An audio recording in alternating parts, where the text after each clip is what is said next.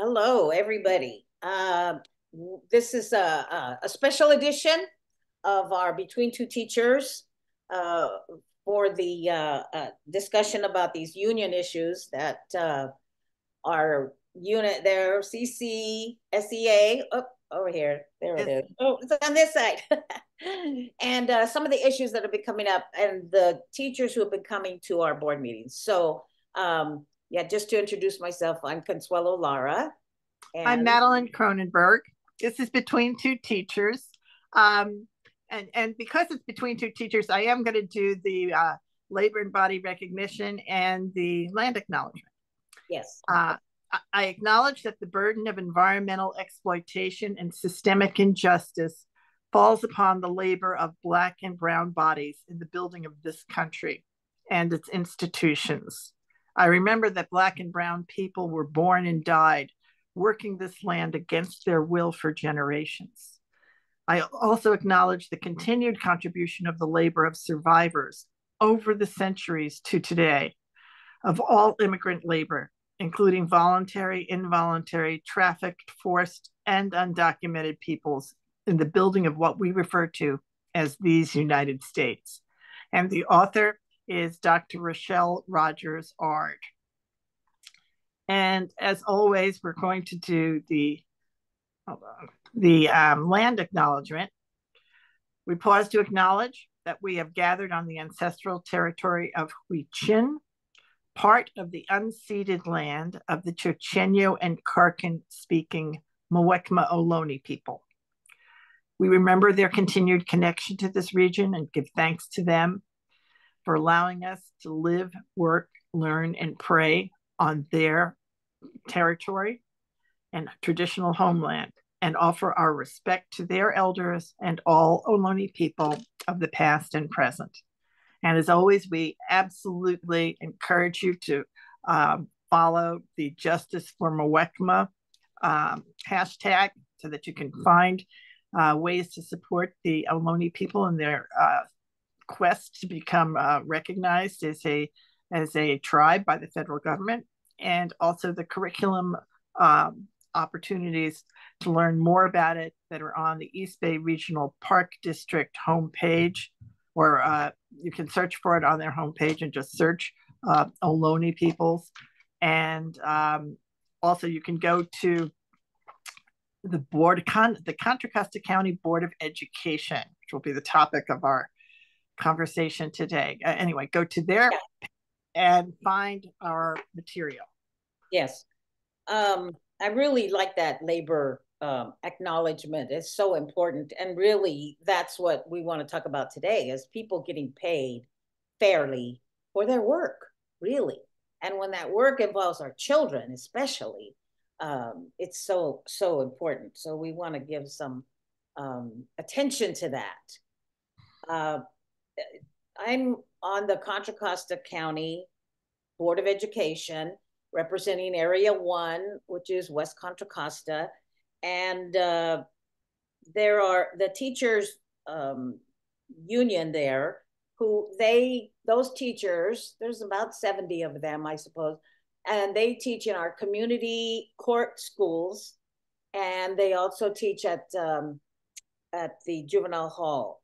So, and they also teach special ed and some of the more severe cases of that. So, and many of those students come from my area of Area 1, our area. So they've been coming to to our meetings. They came last month, and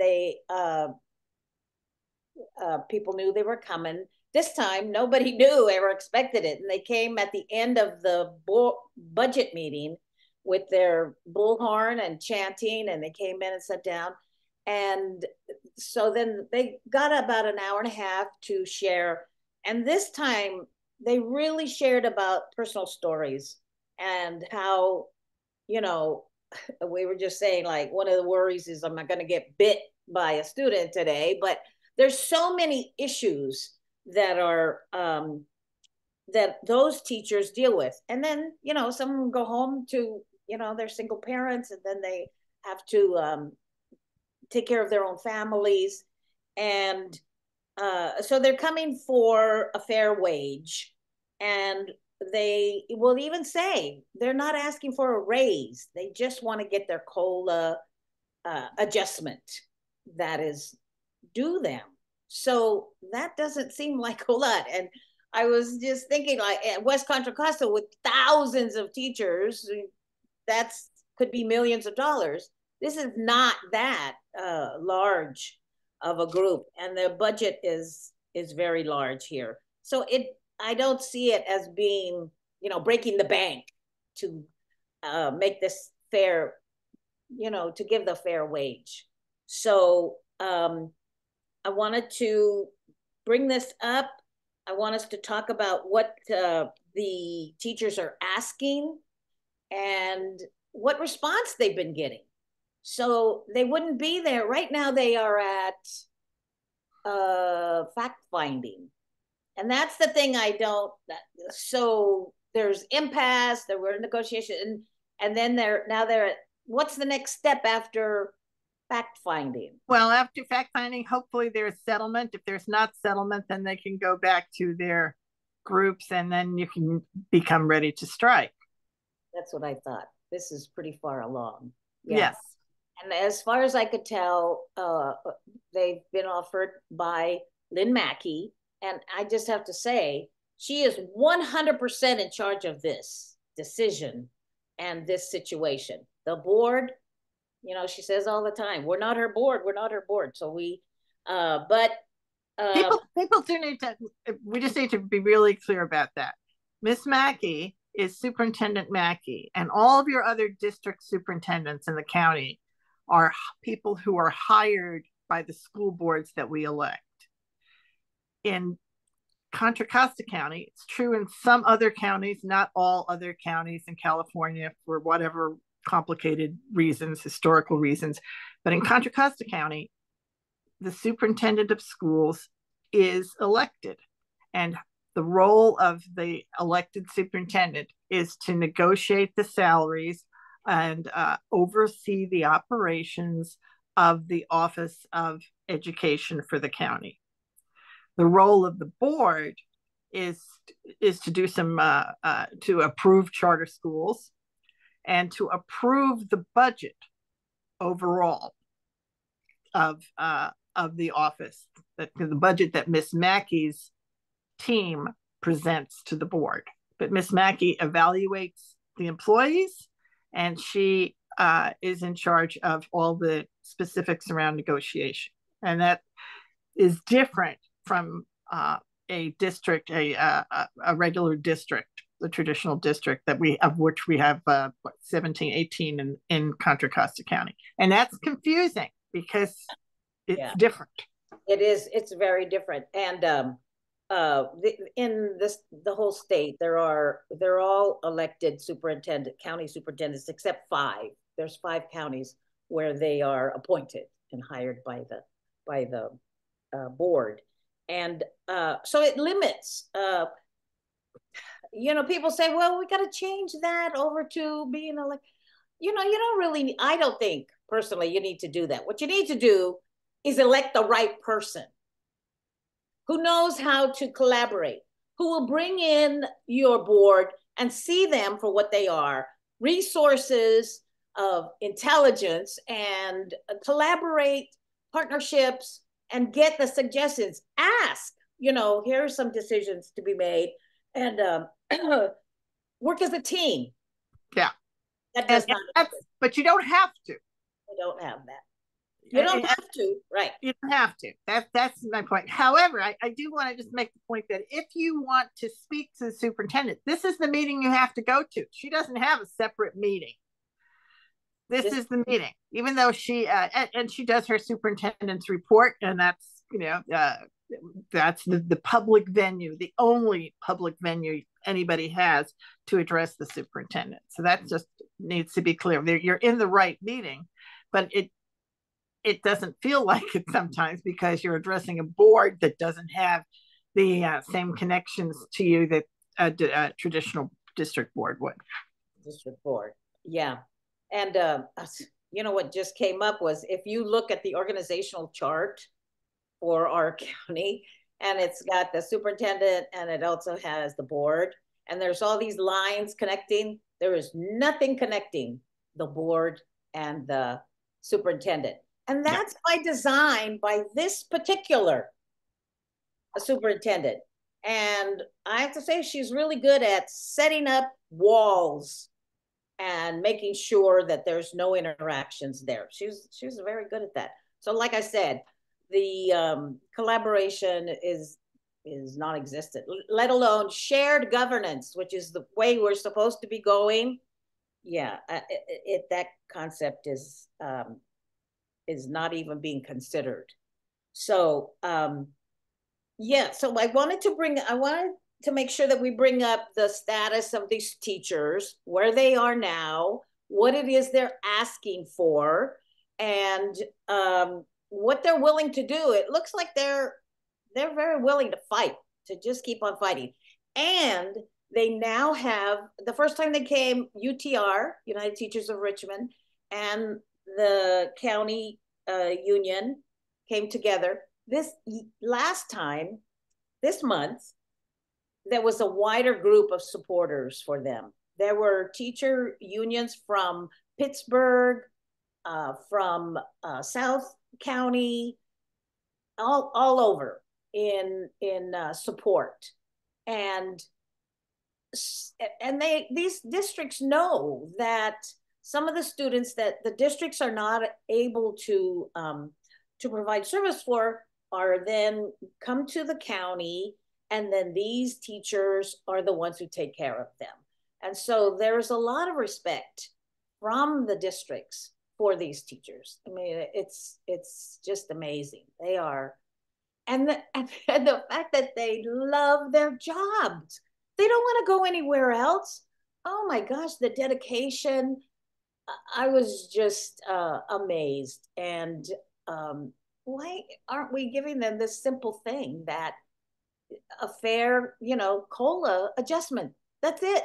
So I just wanted to bring that to the attention of everybody. I'm hoping we can, continue to post and repost about this. There's, I think, an EdSource. Is it from EdSource? There's an article. Trustee Butler and I have been posting as much information as we can, because that's very important. It's important for people to know and to support these teachers and their efforts. Let me see what else I wanted to share. Oh, one of the things that I'm hoping that we can do on the board is to have a set place on the agenda for our employee organizations to be able to come and address the board on whatever matter. Every meeting, to be able to have access to the board and talk about, anything. That is a best practice that's done at a number of school boards, right? Some school boards that meet more than once a month do it every other meeting. They do it just once a month, but you only meet once a month. We only meet once a month. So it would make sense for you to be able to give 3 minutes or 5 minutes to each to your employees, and so that people can celebrate just as the board members celebrate their activities, and certainly the superintendent gets to give her report. The teachers would be able to share their successes and their challenges. And that really gives a way for the community to come together. So that really has been a best practice for districts across the nation to do that. Exactly. It does, that little thing does so much. It's giving voice, Yes. and it releases some of that tension that could be building up, and then you're not communicating. It's a way of communication, and it does so much. And you're right, they could spotlight teachers or spotlight schools, programs. There's so many things that they could do. So I'm hoping that that's something we can add. I've requested that be put on the agenda. So that's one of the things that there are things that, even though we don't vote, for these things. There's so much we can do. And when the public comes for public comment, we especially have things that we can do.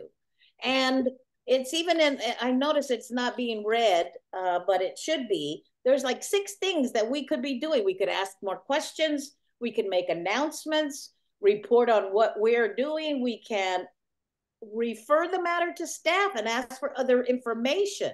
We can ask that the staff report back on a matter at a subsequent meeting. And for us, that would be about the budget and how that budget is allocated and spent.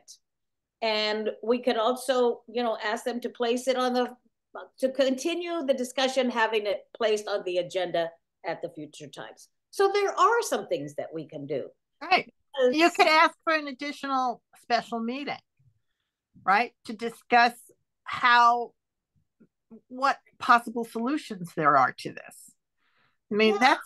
that's really a fair thing. And this is separate. I just want to say we understand the difference between negotiating. And we're not talking about negotiating here. We're talking about looking at the budget on the whole, the way a board member needs to look at it. And the kinds of things you can look at is when you look at your budget at a macro level, what percent is going to back office work? What percent is going to frontline classroom teachers? What percent is going to other things? And where are those revenues coming from? And what percent is coming from the state LCFF money? What percent is coming from somewhere else? That's the kind of thing you could have a special board meeting to talk about if you wanted to. Yeah, like a study session, so that it's clear to all of us. And I think you had said before in the past that the union and the management have to agree on the number, the beginning number. Okay, so then you can move forward. And there's a big discrepancy about the numbers when it comes to the reserve, when it comes to the COLA, when it comes to, well, where is the actual number? And that would be, and that's part of the budget. And it's something we right. board members should know and need to know.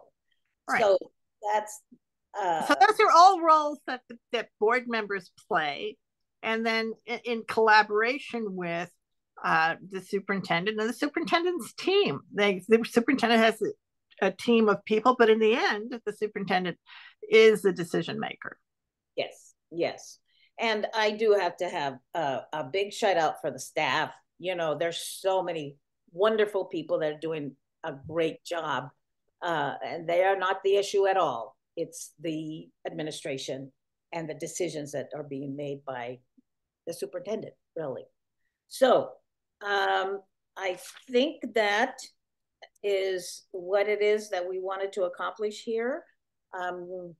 And so our shout out is to the wonderful teachers that spent their time the other night coming before the board and the public to share their frustrations and their hopes that things will get better, and that they'll get acknowledged and get the funding that they deserve. Yes, that's right. And support is growing for these teachers as well. So exactly, as it should be. So here they are. Here's some of them. Let me put this one up. I encourage everybody to go to the website. Yeah, there they are. From so many different, they've got the East Bay Coalition all together there. So, which is great because it's teachers supporting teachers. Smaller groups of teachers have the ability then to network with others who can come in and support them, and it's a very good thing. It's a very good thing. Very good thing. All right, so that's it for this special edition of Between Two Teachers. We'll see you again next time. And thank you, everybody. All right. Bye-bye.